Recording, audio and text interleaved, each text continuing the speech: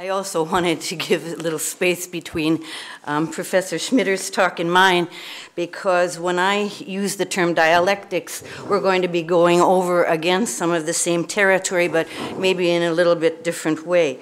When I talk about dialectical thinking, I'm referring to the concept that Philippe already mentioned, that two opposing ideas can both exist at the same time, and they can both be true. The universe is filled with opposing sides and opposing forces. In a Hegelian sense, everything is composed of contradictions. And there's a movement from idea or thesis to antithesis to synthesis. And that enables us to become closer to the truth in our search for the truth. Because I started out as a Scandinavianist, I have to bring up Kierkegaard. So in Kierkegaardian dialectics, there's the manifestation of man's separation and alienation from himself or herself and society, and also the expression of the human struggle towards integration and liberation. In fact, this is one peculiarity of Kierkegaard that I thought was important in today's discussion. He was extremely sensitive to the fluidity of meanings of most terms in everyday speech. And he rejected the tendency of academics to artificially fix meanings. So I believe that dialectics comprise a critical essence of Elmer Hankiss's thinking. For as all of us who were his students and were present at his very colorful presentations, they were most often constructed in a dialectical fashion. He posed one characteristic of identity formation or of the history of civilization, and then he provided a counterexample. And it was always up to us, his students, his audience, to think about and construct some kind of synthesis from his presentations of a wide variety of topics: physics, cosmology, philosophy, theology, cultural anthropology, psychology, history of ideas, the arts, and that's just the beginning of the list of what he showed us. In the book, The Toothpaste of Immortality, and I have a little anecdote that goes with that, Elmer would call me up at the strangest times of day or night, or when I was in the strangest places, to ask me about a better translation for a word. And I remember exactly this title. I was at a massage, and the phone rings, and I saw it was Elmer, and I said, well, you have to excuse me, I really think I must answer this. And because we also shared some physical problems together that we would discuss sometimes. And he goes, Jody, you know, what do you think of that title, The Toothpaste of Immortality? And I go, I'm not really convinced, Elmer. You know, I'm not quite sure where you're going with this. And he goes, well, can you give me some alternatives? I go, can you tell me what you mean? I didn't really understand what the concepts of the toothpaste of immortality meant. But he was right. It is a good title. And it, you know, it makes you curious. So you go in and you try to find out what it is. Anyway.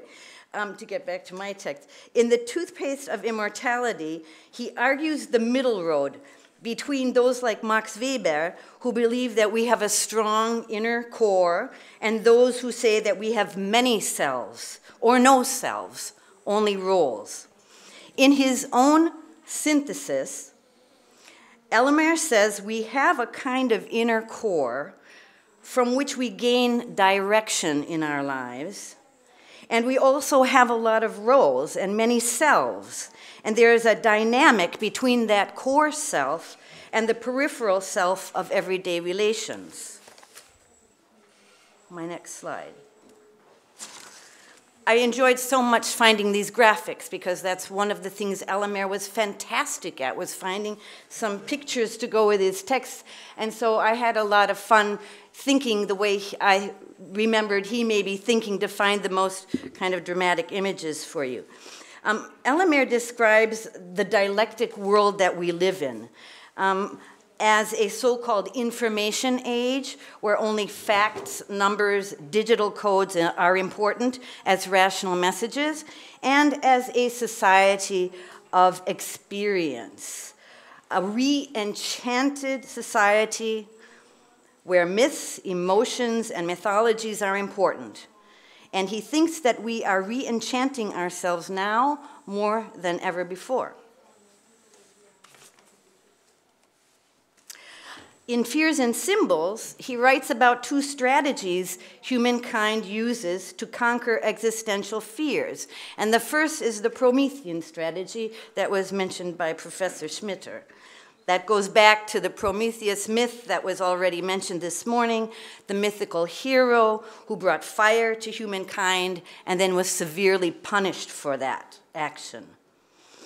Elamer saw Prometheus as a metaphor for meeting our material, external needs for survival: fire, warmth, security, food, and shelter. And so the Promethean strategy refers to everything people do to feel externally and materially secure in a universe in which many things, like natural catastrophes, are unpredictable and can threaten human existence. So we build houses, we invent technology that is supposed to make our lives easier and smoother. But this isn't enough, if you're a human being, just to have your physical needs alleviated. People have spiritual needs, spiritual fears of death, for example, which also need to be taken care of. And this is where the Apollonian strategy comes in. We have questions about why am I here? What is the meaning of life? So the Apollonian strategy attempts to conquer the fear of death that destroys human efforts and makes them seem in vain. In order to overcome this fear, people began to tell stories that lifted their own existence up into a higher plane and gave life meaning. These stories became grand narratives that are not questioned for their original human construction. I'm talking about the grand narratives of Christianity, Buddhism, Islam, Judaism. So why does Elamer counterpose these concepts? What he emphasizes is that we must try to understand the whole of reality, not just parts of it, of ourselves and our existence. It's this concentration on wholeness that I find in his work that influences my work on axial ages, which I first heard from Elamer. Carl Jespersen, I just could never get him out of my mind, about 20 years ago. And my work on paradigm shift from a mechanistic worldview to an organic worldview. It also influenced my work on the dialectics of scientific inquiry in an age of uncertainty, which is a term or a phrase that Elamer used more and more often. So let's look at Elamer's assessment of quantum mechanics of everyday life, which is available here. In that article, he wrote that significant roles that would fill people's lives with purpose and meaning are missing today, and the knowledge gained from the quantum universe is not at all promising. And it makes it even more difficult for people to find their place, roles, and identities in a world that has become increasingly incomprehensible. The loss of traditional fixed points of orientation and growing uncertainty in an infinite and incomprehensible universe drains intellectual and emotional energies and breaks the continuity and coherence of human communities.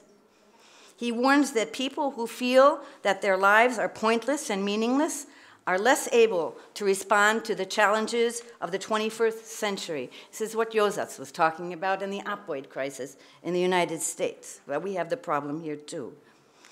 Exploring the possibilities of how a new civilization might emerge and generate new meaning and significance for people, he predicts, Ellemer predicts, may become one of the primary tasks of the social, human, and natural sciences if they're able and willing to work together and cooperate. Some scientists have made serious efforts to establish links between the quantum universe and humankind, and in some cases, even the meaning of human life. Ellemer writes, their attempts have been the first important steps to decode the hidden message a quantum universe may have for humankind. Still, the quantum universe is far from becoming a protective framework within which human beings can feel at home in the world, enjoying relative safety, giving meaning to their lives. This is a major social and human problem, because when you lose your purpose and meaning, you lose life motivation, and whole societies might lose their momentum. There are many economic, social, and cultural causes behind the decreasing ability of Western civilization to create a cosmic home for its citizens. The advance of quantum mechanics is only one of them, but nevertheless, it would be a grave mistake not to pay increasing attention to its potential role in this field. The problem is that scholars outside the natural sciences do not really understand what quantum mechanics tells them about the secrets of the universe. The only way to solve this dilemma would be to be a close and systematic cooperation between natural and physical scientists, cosmologists, philosophers, theologians, cultural anthropologists, psychologists, social scientists, artists. This is Ellemer talking again, you can tell. He loved lists. His final word on this is, closing a smoldering science war, a genuine dialogue should be started in which participants try to understand one another's language and way of thinking. 2 more slides and I'm done.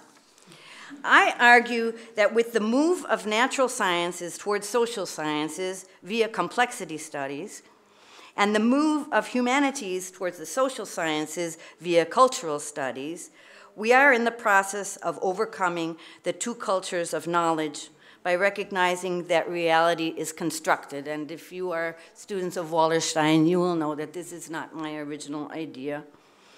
This gradual process of overcoming the artificial distinction between hard and separate disciplines and moving towards the unification of science and human endeavor provides the basis not only for holistic scientific inquiry, but for the basis of new, regenerative educational models and multiversities, as opposed to universities.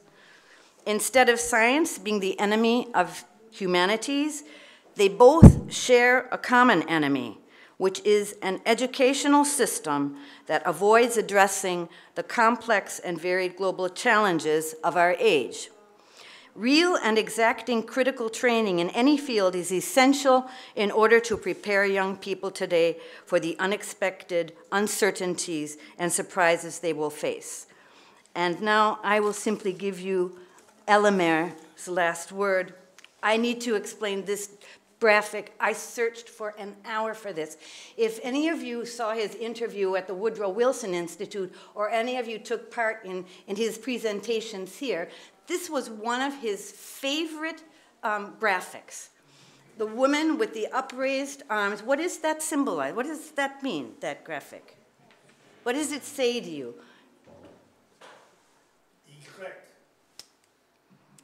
The woman is separating light from the darkness, okay? And for this meant a lot to Ellemer. It means a lot to me that it's a woman doing it. You know, that is what he tried to do with his intellectual creativity, was to try to provide light where there was darkness. And so I will give you his words as the end of my contribution. Only such common efforts have any chance of interpreting the quantum cosmos also as a symbolic framework within which human beings can find relative safety and feel their lives have significance and meaning. Okay. Thank you.